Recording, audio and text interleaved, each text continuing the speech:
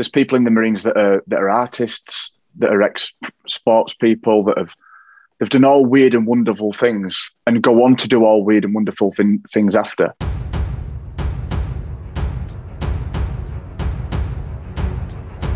Because I think if they find this, they're 100% going to rip it up. The stereotype is that everybody thinks that you're just this mindless killer. Mainly the Americans would leave, and all we did for that year was reassure them that it wouldn't happen.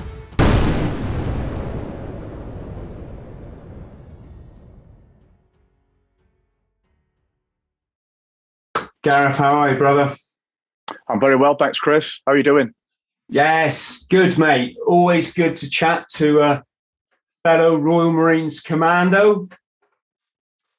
And I'm saying that especially because apparently YouTube recognises the first words in a video, and that's what it goes on to promote it. Really? Wow. If I don't, some of my videos I think don't get many views because I normally just start by, all right, mate, yeah, and then we chat about the weather, and then we chat about whatever nonsense is going on, and then we get on to the subject. But Gareth, absolutely massive congratulations on your book, Becoming the 0.1%. Here we go, folks. There'll be a link below. I suggest everyone reads it, military, non-military, whatever, because it's just a cracking book. It covers a time that many of us boys had at a place called Lympstone Commando, the Commando Training Centre, Royal Marines. And it's a great read for anyone, but for those of us that went through it, will certainly bring back a few memories. 34 lessons from the diary of a Royal Marines Commando recruit. They said Royal Marines again there, so this video is going to hit, mate. We're having it. How to build an elite mindset by Gareth Timmins, RM, which stands for Royal Marines, by the way, if I didn't mention it. Mate, what I loved, the first thing that I hadn't really thought of before, people often say, you know, how tough is it to get a green beret or whatever. And I always try to give an approximation of how many people go in the recruiting office and try, and some people will fail there and then. The recruiting sergeant will look at them and go, we're not having this one. Not in a nasty way, but you know, it's not for everybody. We had a recruit Hanson in our troop, Gareth, and I shouldn't probably have said his name. I hope he doesn't mind, but we all fell in on the parade square about week 3, I think. The drill sergeant called us up to attention. Hanson, prove. Right, double away to the training team's office, and off he went. And the drill corporal just turned to us and went, "Take one last look at Hanson, men. Hanson is a teddy bear, and there's no room in the Royal Marines for teddy bears." By teddy bear, folks, I don't mean gay. I mean he was just a very soft and gentle, lad. He was absolutely lovely. Everyone thought the world of him. He used to sing us off to sleep at night when he was doing his ironing. But as I say, it's not for everyone. No. And so I've always tried to give an approximation of how many people go to recruiting office and how many actually get their green lid. But you've captured it up very well with 1 in 1,000. So that not just the 1% that the recruiting adverts say, but 0.1%, of which you are one. And yourself. Yes. How's the book been received?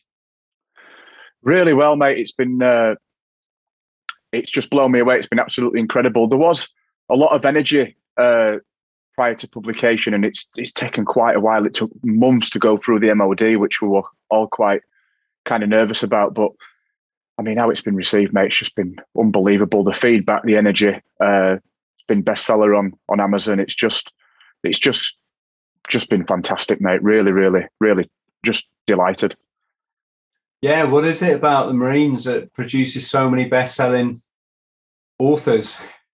It's just, I think the way that they've created, it's a brand, isn't it? I think the way they've created the Royal Marines brand and the amazing adverts that they've had over the years, and obviously the length and how difficult it is once people become aware of it, it just creates so much mystery and intrigue, and people just want to know, don't they? Whether you're interested or not in the military, people just are fascinated by it. So the other side of the coin, though, writing a book it's no mean feat. It's utter dedication. Talking anything up to 18-hour days for anything up to two years.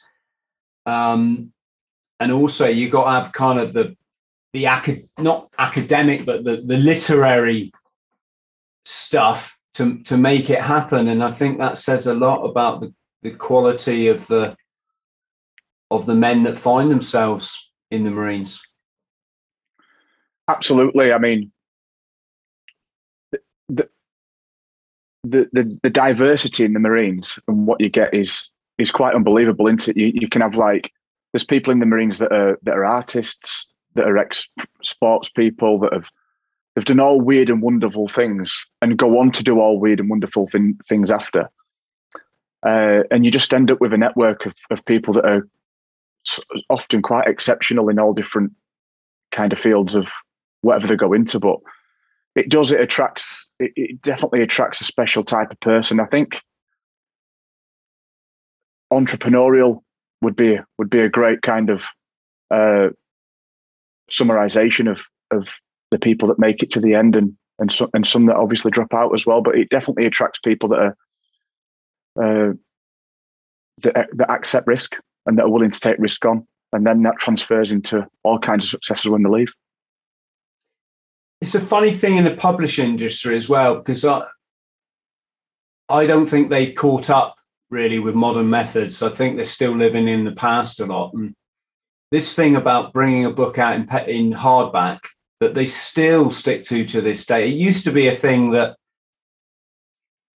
it used to work because there weren't so many authors out there. There weren't so many authors that could just self-publish on Amazon or whatever it is. They had a very select few. They kind of, these publishers ruled the roost, so they could afford to say, hey, the special paperback is out now. And if it was a Wilbur Smith or whatever, there's a million people immediately just will buy it. But this day and age, with so much competition, when you want your book to smack into the market and make an effect and get people talking, 5 people talking to 5 people saying, read this book. That's the kind of marketing wave that you want to create. But they still stick with this thing, because I bet you've had people already go, oh, well, I'll wait for the paperback. Yeah, there's been a few people that quite remarkably they do prefer the paperback. I think in recent times with technology, people are more wanting to download books and also listen to the audio. There's so many people that say to me, look, I don't enjoy reading, but I'll get it on audio. So times are changing with it. They really are, and it is quite interesting. Touching on your approach as well in terms of marketing, word of mouth is just so powerful, and that's what I've found over this last 3 or 4, maybe 5 weeks, is just that just somebody as simple as putting it on Facebook and saying, great book. You see the comments underneath and people like, just ordered. Really, is it a great book? And it's just so powerful, that kind of personal validation or that personal relationship that somebody else has got with somebody else, that like trust that they've got between themselves. As soon as that goes up, you get some good success from that. Mm. I'm guessing also that there's probably quite a few disillusioned young men out there. By that I mean, an office job, it's just not. We don't have a lot of industry anymore. We don't sort of build ships and melt iron and dig coal. So it's kind of funneled everyone into office jobs, isn't it? Sat behind a computer for 8 hours a day, possibly for a boss that you don't really like. And I think a lot of people like to live vicariously now through the armed forces. You know, if I can't join, I want to read about it, or maybe they're reading about it because they're thinking maybe I need a change of career. Yeah, absolutely. I think everybody, no matter who you are, you always want to be better. You always want to learn how to get better mentally and physically. And I think books like this and other books that are in its kind of field definitely kind of fit that void. I think COVID as well. COVID's played a massive factor in, I think, the probably desirability of this book as well in terms of helping people get back on track, get back into a good mindset. And I think the lessons that I've kind of put in it are just, it's psychology that hopefully everybody can understand. It's like the kind of layperson's understanding of psychology. It's understandings about ourselves that we all know about our own minds, but we don't. It's not reinforced academically, and that's kind of what I kind of wanted to achieve. But yeah, it's just, I think everybody wants a tool, or everybody's always looking for a drink or something to make them feel better, something to make them perform better. We all want it, no matter who we are. Yes.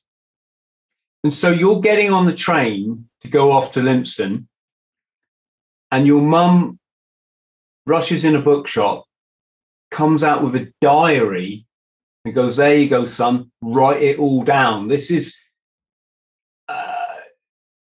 not an approach I've heard of before. No, absolutely not. It was the most bizarre gift that anybody could have given me. I'm sure like yourself, Chris, when we were younger, we all kind of fit the same mould. There was young bootnecks, but I wasn't academic as a young lad. I didn't read. I didn't want to read. I wasn't very good at reading. And when I left, of all things, on the train, just as the train doors were shutting at Wakefield Westgate, my mum literally put this diary in my hand as the door shut.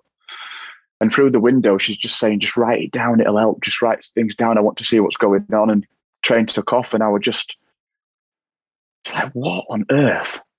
Like, crazy mindset. And as I'm kind of going down on the train to Lympstone, you know what it's like, mate. You're nervous. You don't know what you're doing. You're in a sense of disbelief. And I thought, I'm just going to open it and just write how I'm feeling and see if it settles me, see if I feel better. And I did. And I just kind of documented that I felt nervous but excited, and that I felt like we're on a roller coaster. And I was strapped in on my way, but all of a sudden you want to get off and you want to stop it, but you can't.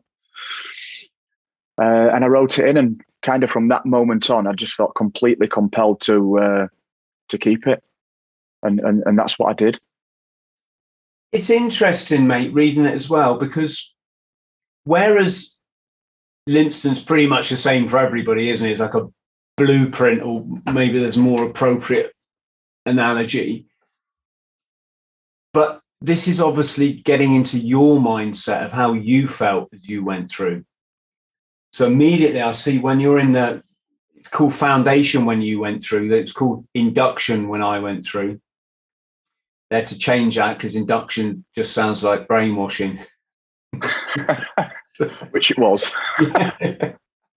brainwashing into how to iron properly. Yeah, and shower. Yes, and polish lots of stuff.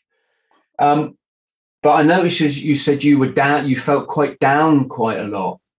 Whereas my experience was, I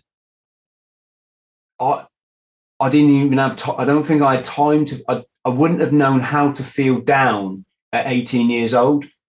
To me, every day was certainly in training, every day was just get on and just get through it. And you do allude to that. I notice as you go through, but I was kind of just bright-eyed, wide-eyed, really. Right? What? I was very naive as well. but I had the fortunate thing in my corner was I was a bit. Have you ever seen Officer and a Gentleman with Richard Gere? I have. Yeah. And where he's beasting him and he's trying to get him to, was it DOR, drop on request, I think they call it. Yeah. And he's like, I want you out of here, mayonnaise. And he's like, but I got nowhere else to go. Well, that was me, because I was living in my car. I was basically homeless and living in a Renault 12 when I joined up. So I had nothing else. So I didn't have that psychological, I could go home to a nice family now. And, yeah. Do you think that might be more of a modern thing, though? Because young men now seem to be more sensitive. It's a great point, Chris. I think that when we went through in 2005, mobile phones had not long been out. And you certainly couldn't get onto the internet like you could now. Google was, and certainly getting onto the internet with efficiency and access was tough, if not impossible. There were still black and white phones with Snake. But you were still more connected than what you would have been. And I think that being connected to society and your support system potentially makes you a bit of a weaker asset. And I think more so now with how good connectivity is. I mean, you're always connected, aren't you? Mm-hmm. And I think, alluding back to your point, I think living in your car, I think that's such a strong place to be mentally when you've got nothing, in a sense, to lose. You've got no pulse. I just found that when I were in training, I had no girlfriend.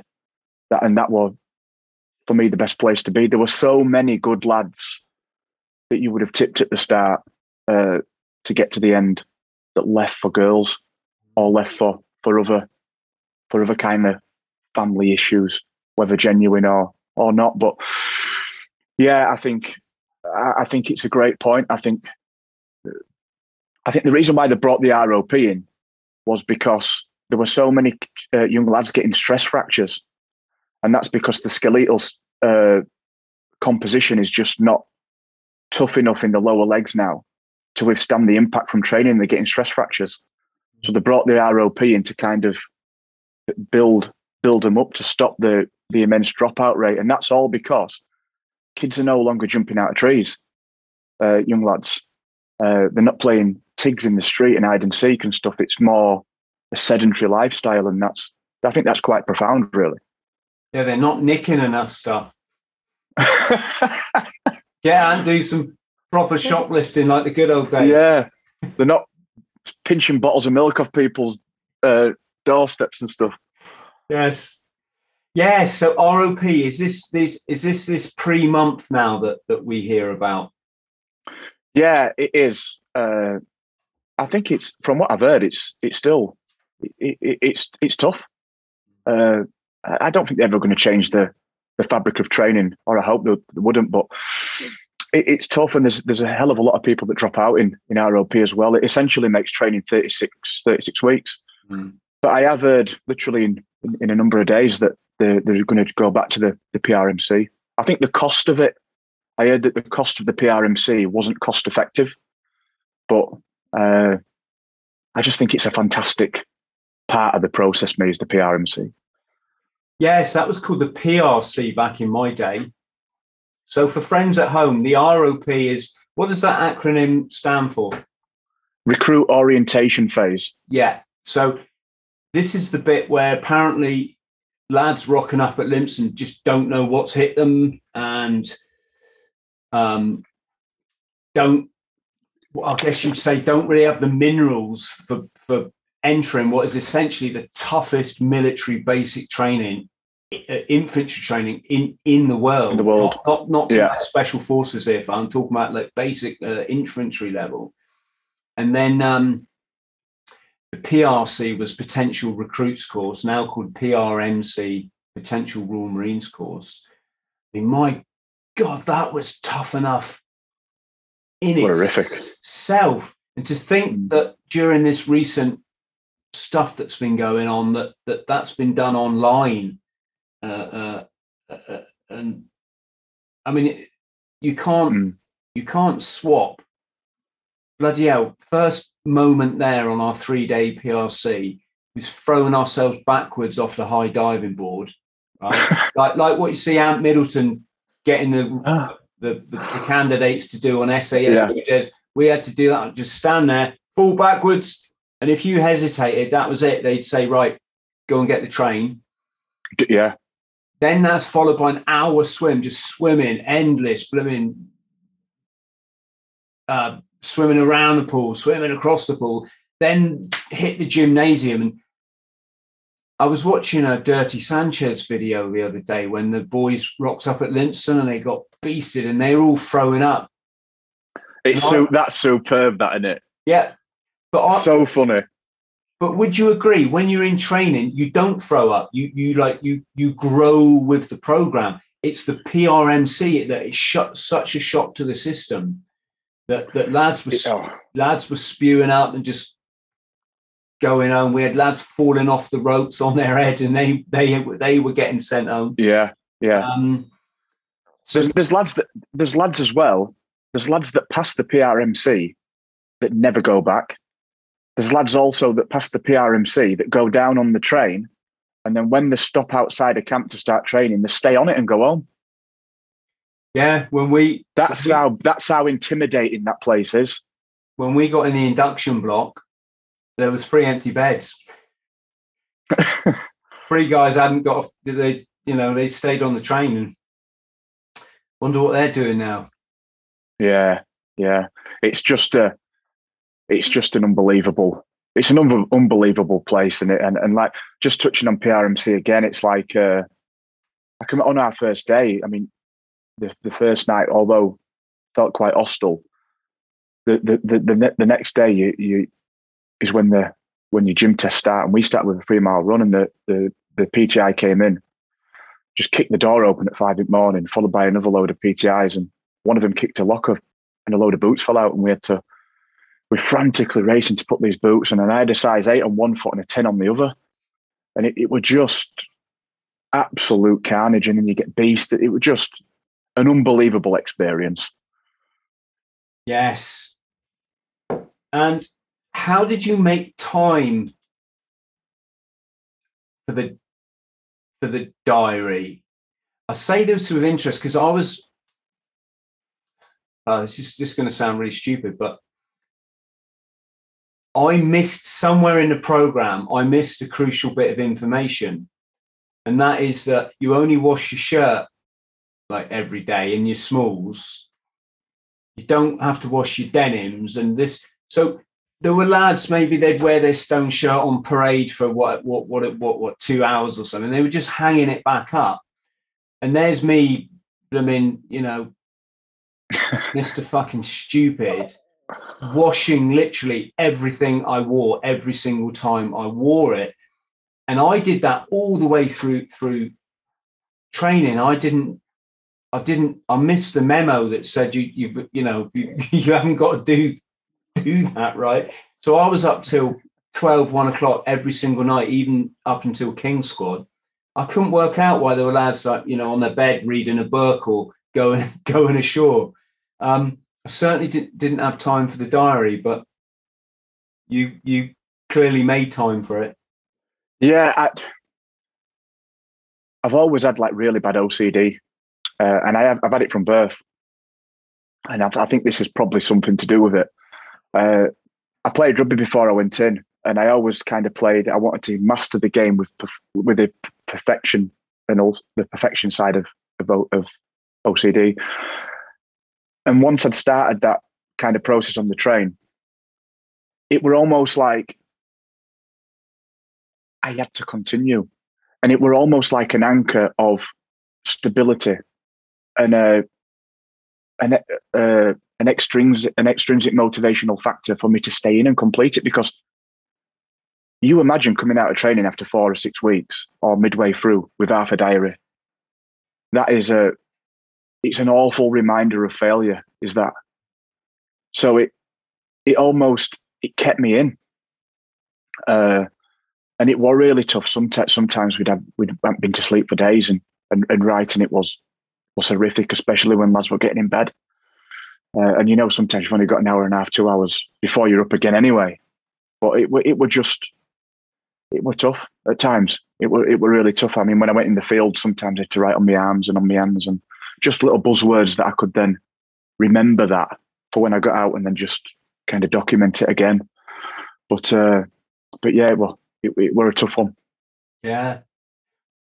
Gareth, were you worried at all that the training team, did they know you were writing it? You know, on my 21st birthday, which came shortly after me joining, about week 8 or something like that, I put my cards around my bed, and the training team came up and they were like, "No effing cards around here," and ripped them all up.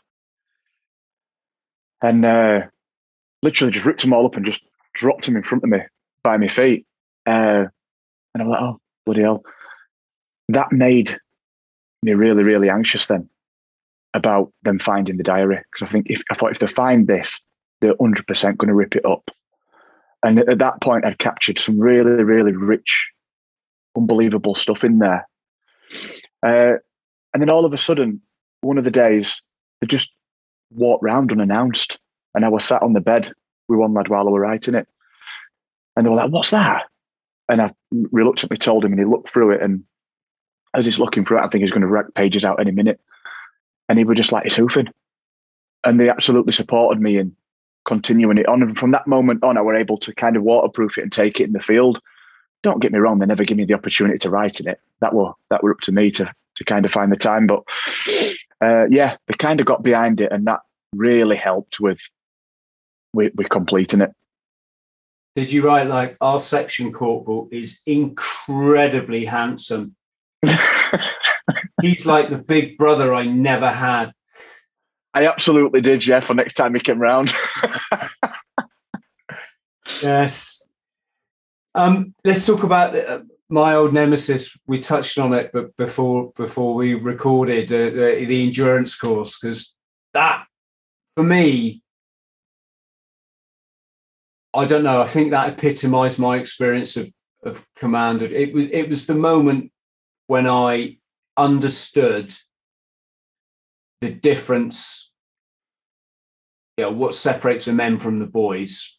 And I guess it's because it's the first time in training, pretty much, that you have to do something on your own, certainly something that's so epic. And by that, I mean, it's only you and your thoughts that are going to get you through that course. And everyone's pretty, I wouldn't say physically on a par, because we had Welsh rugby players and they were just freaking hoofing at the fizz, you know? Yeah. But you all know you can pass it. It's just whether you can turn that switch in your head. And that I only passed it on the day, so I think I failed 2 run-throughs. And on that day, I remember thinking, right, do I want this bad enough? Yes. Fucking start running then. Yeah. And I started, and I didn't stop. Yeah, I call it in the book, like training is like the daily burden of failure. It's like a massive coat that you wear every day, and it's oppressive and it weighs you down. And absolutely, mate, the endurance for me was my nemesis. And I've put the word nemesis in there as well, which is quite unbelievable. But yeah, I mean, I failed every run through, partly because my conduct on leave was just atrocious, but I failed every run through. And when it got to the day, there's so many things that can go wrong. The worst thing about it, mate, is that you're under time, isn't it? As soon as you start, the time's on, and you have, in a sense, you haven't got a lot of it. And at any point that you misjudge something, you could say more so on the TARS and the slut course, but on the endurance as well, you could wrong footing, you could get caught on the sheep dip or whatever, and you're really up against it, and you could fail, and then you've got to get back, and you're flapping about the chute, whether your weapon's going to work, and it's just your anxiety's through the roof, isn't it? It's just, and you just, no matter how mentally tough that you get, and you do get mentally tough throughout training, you never know that you're going to do it until you've literally crossed the bridge on the 30 miler, do you? Yeah. It's one of them, however they've engineered it or whoever's done it, it's just incredible because nobody can profess at any stage that they think that they've got it until you've literally got that green lid on your head at the end. Yeah, I can't remember if I did the battle swimming test before or after the 30 miler. I was one of the last people to pass it. And they generally do that rerun in the King Squad fortnight or week. I can't remember what we had. But yeah, I can't remember that being it. I can't remember getting like my commando flashes and going. I do remember feeling, yes, result, we've done it. So I guess I must have done the swim by then, but sometimes they keep it to the, and that, I mean, that, if you're a skinny chap, that's the hardest test. Mm. Not, I mean, you're not blowing out your, but if you're drowning, that's kind of quite a bad result, isn't it? Yeah, it really is. I do know that they often chopped and changed it. I think at one point you did field firing after your commando tests, and that rounded off the end of training. But certainly when I went through, and I think it had only just changed, the end of training was crossing the bridge and getting your green lid and your flashes. Mm. And all I can remember thinking, mate, is I'm just glad it's over. I'm just glad it's over. It wasn't the presentation of the green lid as such, but I was just so thankful that the nightmare was over. And it was a nightmare. It was just a brutal, vivid and enduring nightmare that felt like it had gone on all your life, never mind 10 months. Yeah. But yeah, what an experience. When I was sat on the 4-tonner coming back from the 30 miler, I still had a Snickers bar in my webbing pouch. They called them marathons back then, and it was because I just had no appetite to eat. You know, we were just pushing it so much I just couldn't face eating a bloody bar of chocolate.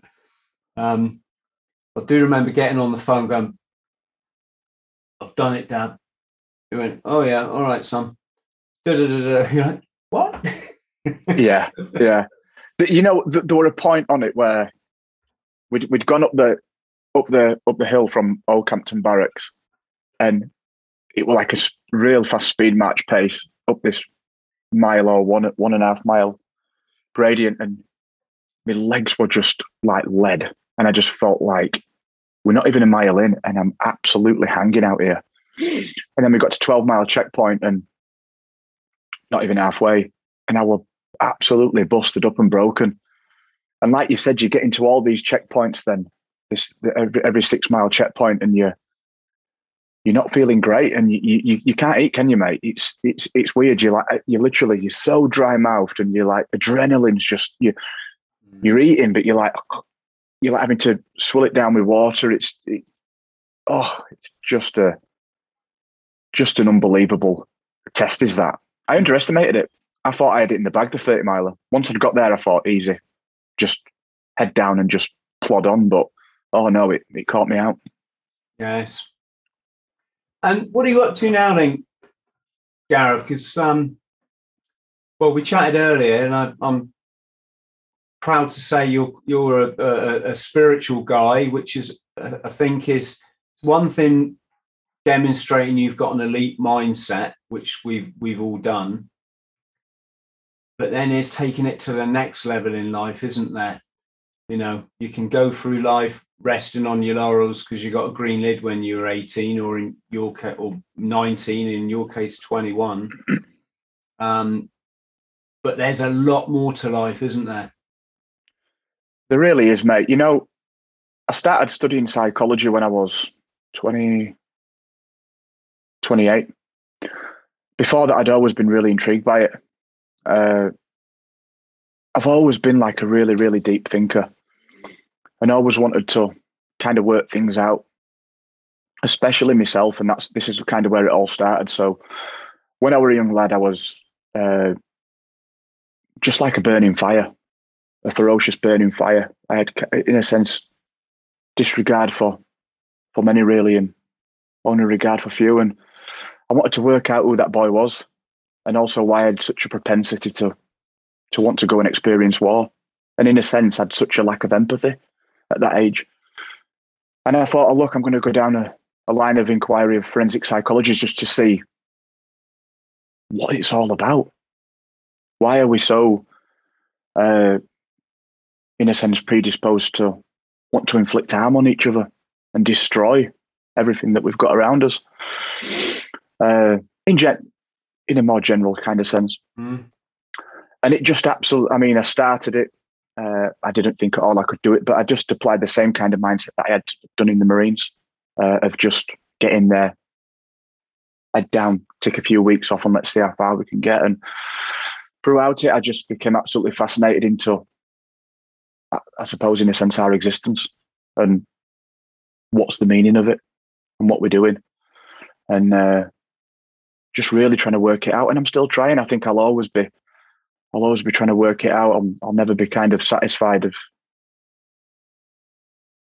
my understanding of things, the meaning of things. So yeah, I mean, my kind of, I suppose, fascination with humanity really just came from a wanting to understand myself better and why I was a particular person. Yeah, I guess for, I would say young people, but probably a lot of people, if not most, that they'd be surprised, wouldn't they, to learn that lympstone Commando doesn't make a warrior. It makes people that can go to war. But what makes a warrior is reading books. I think that, would you agree that would probably surprise most people? Absolutely. I think there's so much of life that you don't know. And you can quite easily be, I think, in a sense, fall into the illusion of what society has socially created. And it's only like when you start reading books, I think, powerful books that resonate with you, especially the stuff that I read about in psychology, on stuff like bystander effect and on class structure and where it all comes from and just everything really. It just expands your mind and you start being critical with what you've seen around you. And your evaluation is, I think, of that information's in depth.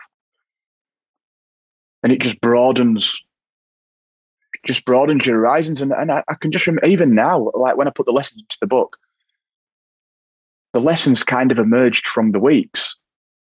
The construct of masculinity, lesson 2, looking at recruit and hero and stuff like that, and savannah type environments, looking at our senses are not evolved to live in urban environments yet, even after all these years. It's all stuff that we all should know. Yeah. But yet we don't get taught it in school. And I just can't believe it. It's almost like I want to get these 6 or 8 books that I've got from my time at uni and just sit people down and make them ingest it, because it would make the world and society such a better place.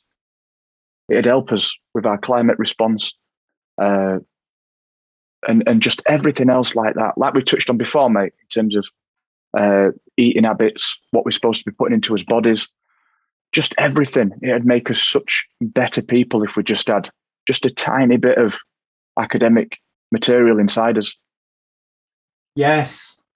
Unfortunately, the matrix is controlled, isn't it, by people. My kind of thinking there is sociopaths, psychopaths, mix of the two. But like if you can't know love, you can't pick up a baby and feel that, that you should be protecting this. And if you're a psychopath or sociopath, you can't have that. You just, by definition, so you're like, so you're going through the motions going, hello. Yeah, it's true. And if you can never know love of your fellow human beings, then all you've got in your life is control. Yeah. You're never going to get the satisfaction of being an enlightened individual that can just love all people and your, maybe not your every action, but you try to make your action about being the best you can be for others. But if you don't possess that emotion because you're not born with it, or you were psychologized as an infant into not, by a bullying corporate trillionaire father that this is the way, and you see this in people like the Bush family and so on and so forth. Very, very robotic. This utter disregard and incompassion, utter disregard for human life. Well, then the only way you can get your kicks in life is through control. So it's the complete opposite end of the scale. And it's these controllers that they control everything. Like you say, they control the education system. They control what we understand about diet. I mean, you take psychology. So you've got famous, the famous psychologists there talk about, was it id, ego, superego? They never talk about being a set of carbon molecules flying through the atmosphere, do they? They want to keep you in that birth certificate identity, trying to make sense of the world as this individual that's so bloody self and but not understanding is such a bigger thing going on here. And then until you can detach from being, Chris or Gareth, you're never going to self-actualize, as in reach the pyramid of what you were put on the planet to be, or what you were put in the universe to be. And I think it's brilliant that two bootnecks can have this conversation. Absolutely, mate. I think, again, like we spoke before we came on, I mean, if you look at the scientific basis of existence, we just manifestations of the universe that embody the intelligence and awareness to reflect back upon ourselves and try and understand the universe, trying to understand itself. It's quite unbelievable. And you're you and I'm me. No, you're me and I'm you. It's why I wish you all the success, because we're both the universe just trying to understand each other, isn't it? Just trying to work it out, mate. Yeah, just trying to work it out. And the thing is, and this comes down to empathy as well, and it touches on your last point. There's the people, like, if you want to use Bush and his family as an example. Yeah, you could say he's a successful guy. He's reached the top, and many would say that he's well travelled, but he's not really. He's lived in a bubble, and a lot of people live in bubbles, whether it's a village bubble or whatever. It's not until you get out there and you expose yourself to different things and different cultures and different ways of living and thinking that you kind of develop this awareness. And in developing that awareness, and people are often baffled by the fact that Royal Marines or servicemen have got empathy, because the stereotype is that everybody thinks that you're just this mindless killer that's got no kind of intelligence whatsoever. But it's completely inaccurate. And I think that education... that's the RAF regiment. But it's education. Education is... Yeah, don't they say you've got to witness some extreme poverty in your life to understand yourself? And on that subject, Can we talk about Afghanistan? Sure, mate. How was your experience over there? Yeah, so I mean, unbelievably, mate, I never went with a call, and I did want to go. I kind of begged to go at the very start of it when I left training, but the drafts just didn't work out. So what I did was I applied to get into hostile close protection for about 2 or 3 years, and all of a sudden I got Iraq with Olive Group and Afghanistan with a company called Thrall that had a DoD contract, Department of Defense contract. And I went out there in 2013 for a year, working in Kabul. And I've operated like around Somalia, Egypt, and Iraq and stuff. But Afghanistan is the cherry on the cake in terms of hostility, and a place that just is. It's like a nightmare. Is the only way to describe it. Everybody you'd feel that wants to kill you. And you know what? We saying that though, which is quite contradictory, that one of the key things that when we were working with the interpreters and people like that, because what we were doing we were training the Afghan National Army how to use radios. We were protecting the engineers, training them how to use radios in classrooms, which was vastly unsuccessful because they were all asleep. But they all wanted a better life. That's one thing that they all fundamentally want, a better life. They didn't want the Taliban at all. They were all scared to death of them. And they were scared to death that the West, mainly the Americans, would leave. And all we did for that year was reassure them that it wouldn't happen. And it's happened in the worst kind of way ever. And it's just absolutely tragic. I mean, 3 of my mates from training, there were 11 of us that passed out at the end, and 3 got killed within the first, I think, 24 months of training. And I was speaking to Ben Reddy's mum just when I was going to send her a copy of the book, and she was just lost for words. Couldn't believe, clutching at straws as to the meaning of it, why it happened. But I don't know, mate. I just, for me, look, being optimistic about it. There's been 20 years of un-Taliban, in a sense, occupation in terms of power. And I'm just hoping that them 2 generations that have never experienced the Taliban will one day grow up and elicit positive change in the country. Long shot, but it's the only hope that I think they've got. Yeah, you might want to look into the Belt and Road Initiative. And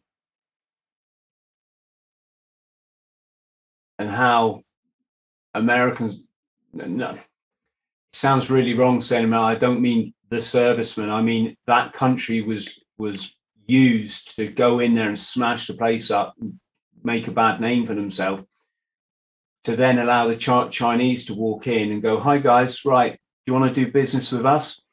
And the Taliban are going to go, oh yeah, fine, we'll do that. And it's essentially the Belt and Road is a super highway between Europe and China for goods and services.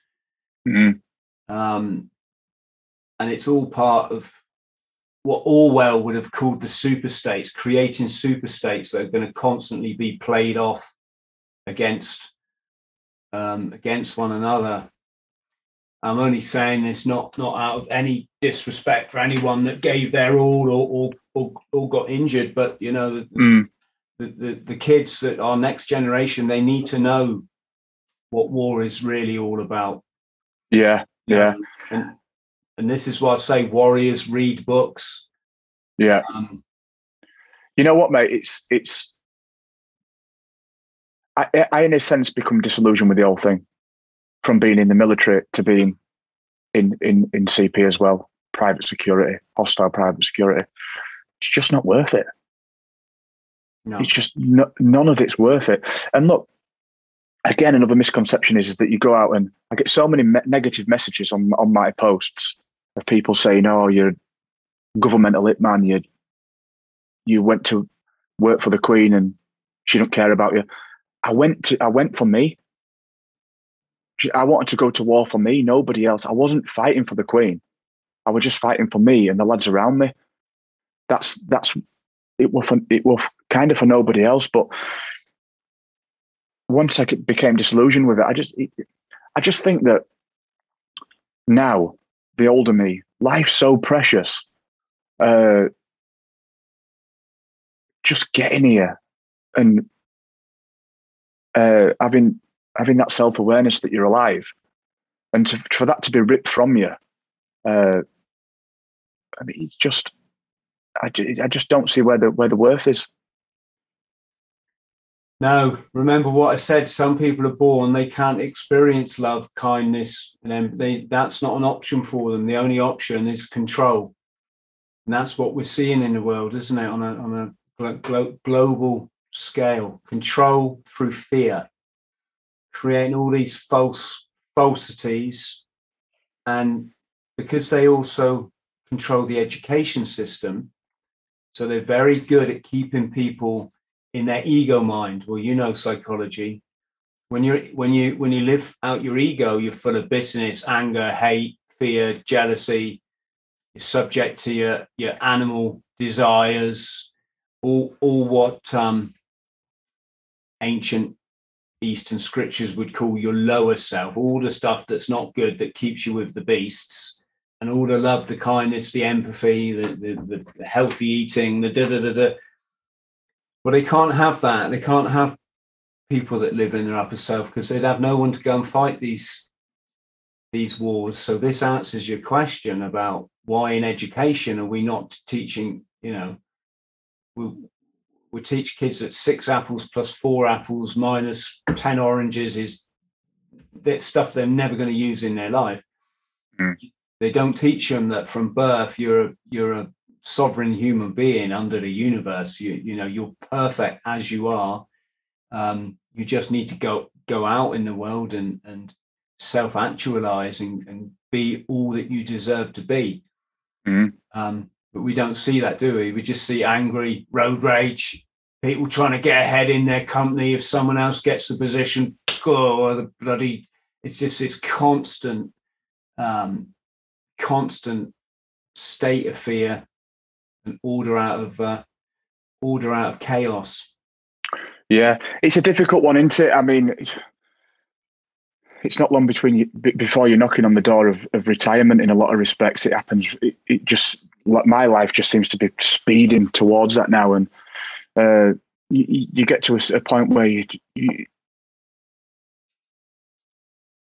just want to find happiness and contentment. I look at my parents, and my old man's retired now, but my mum's still working, and she's 60 odd, and she's saying, "Oh, I'd love to retire." It's just, you kind of just think, well, what's the point in it all? It's just a real point of, I suppose, reflection for me at the minute. I'm just really wanting to just kind of find some meaning for where I am and where I want to be. I just want to kind of carve my own path out, really. Yeah. Well, hopefully we can work together on that, because that's, I think we can support each other in this direction. I've actually coached, I think, 4 lads now through lympstone. I think all 4 of them were in Hunter Troop, so the remedial injury troop, or people that are struggling with stuff. And have a chat with your Uncle Chris. I'll tweak a couple of things, mate. They've all got their green lids now, so and they all were going to leave. Really? Yeah. Wow. That's incredible, mate. So I've got like a pre-military performance kind of training program thing that men and women come onto, young lads and women come onto, and yours is, what you've done there is quite remarkable, mate, and you need props for that, because for us, and I do all the psychology on it, trying to get people into training and through training is tough. It is tough. People have their own thoughts and their own rationale for why they either want to continue or drop out. So getting 4 people through, mate, is a fantastic achievement. Yeah, and also, I'm not, might sound a bit hypocritical because I think people know my thoughts on the military industrial complex. But it's not really, because they're, my support rubs off on them in other ways, if you know what I mean. I'm getting them to think a bit like laterally. So when you're there, you're in your military role, you can be going, what's actually really going on in this situation? And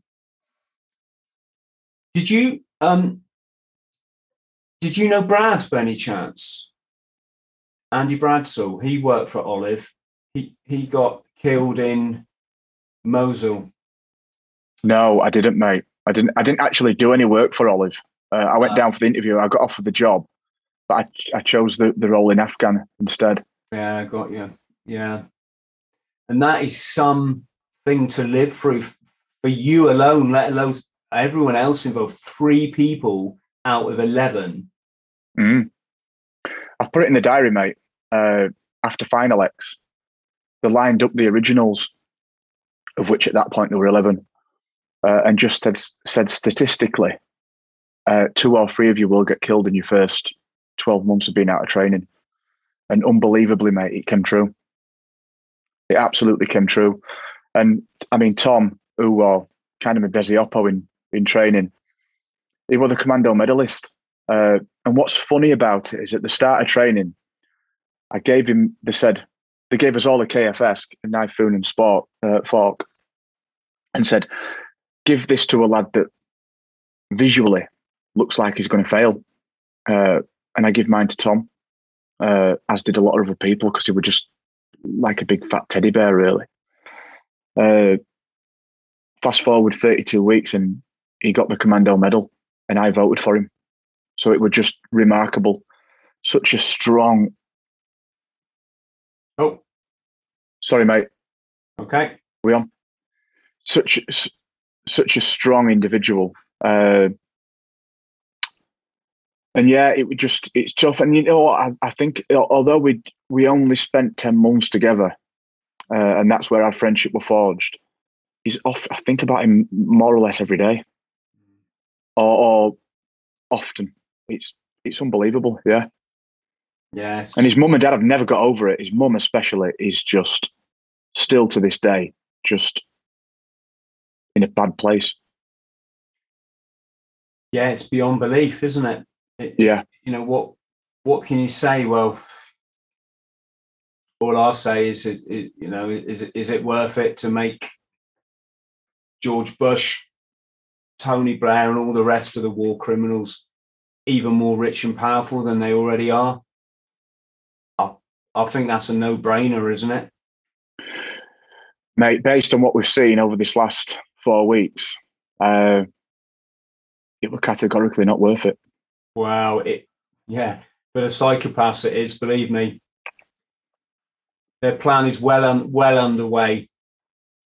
They meet behind closed doors to plan all this shit. Yeah. And it's one factor in a whole complex web of deceit. But people are waking up to it, and veterans are waking up to it now, which is the best thing. Yeah.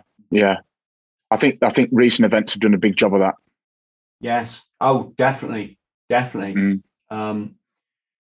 We essentially all signed up for freedom, didn't we? It wasn't really for the Queen. It was, obviously it's for an experience, but when I was in conflict,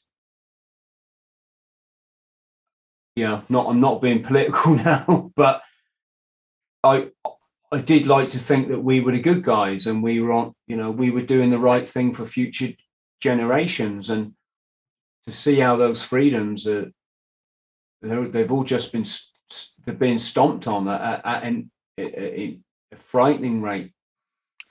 We've let the Afghan people down, and I'm not just saying it because that's the right thing to say on camera. I actually believe it. The Afghan people that I met were really, really superb people. They don't fit the stereotype of whatever kind of refugee you want to say or whatever. or the process of othering somebody else. They were fantastic people, and we've just massively let them down. And I think had we have taken care of them, it kind of makes the sacrifice worthwhile then. Let's finish on a more positive note, shall we? What's the future for you, mate? Well, I'm just seeing how this goes, Chris, to be honest, mate. I've been quite, like I said, just blown away by how it's been received, men and women, and also women that are just coming forward and saying, there we go, that are saying that, look, this resonates with me when I had a bad first couple of years of motherhood with my son. Just all messages like that. So it's really kind of touched a nerve across like the entire section of what you could say is society. So I'm just really delighted, mate. I will write again. Under reflection, I started writing when I was 20 with a diary. So it's kind of not my first time, although it's my first time published. So I do want to write again. What about? I don't know, but it's been a difficult, but I've enjoyed the journey. Got a clothing range, 0.1 projects that we look at extreme kind of CrossFit and outdoor adventure and stuff like that. Still in development, still growing nicely, but we're going to kind of pull the trigger on that more so towards back end of the year. So just writing, just being creative and thinking. And study. I'll definitely do some more study at some point as well. So just trying to live a good life, mate, and just be happy and find contentment. So we'll put a link for your merchandise below the video as well? Yeah, I certainly will, mate. I certainly will. It'd be a pleasure. Good. Yeah. I should have asked you to send me a T-shirt when you sent me this wonderful book. Mate, I'll get one out to you. You legend. Yeah. Gareth, what can I say? Really well done on the book.